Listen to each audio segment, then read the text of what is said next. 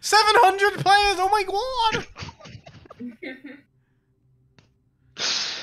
Boris was like, "Are you gonna?" He's like, "Oh, are you gonna really play the servers when the server's gonna be like dead and there's gonna be loads of like problems and all of that?" And I was like, "You only get to experience a launch once, okay? Yeah. I will be a part of it, even if I am here at 2 in the morning saying this game is shit."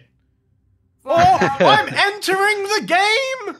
Unexpected server error occurred! In queue, 30,000 players ahead of you! No!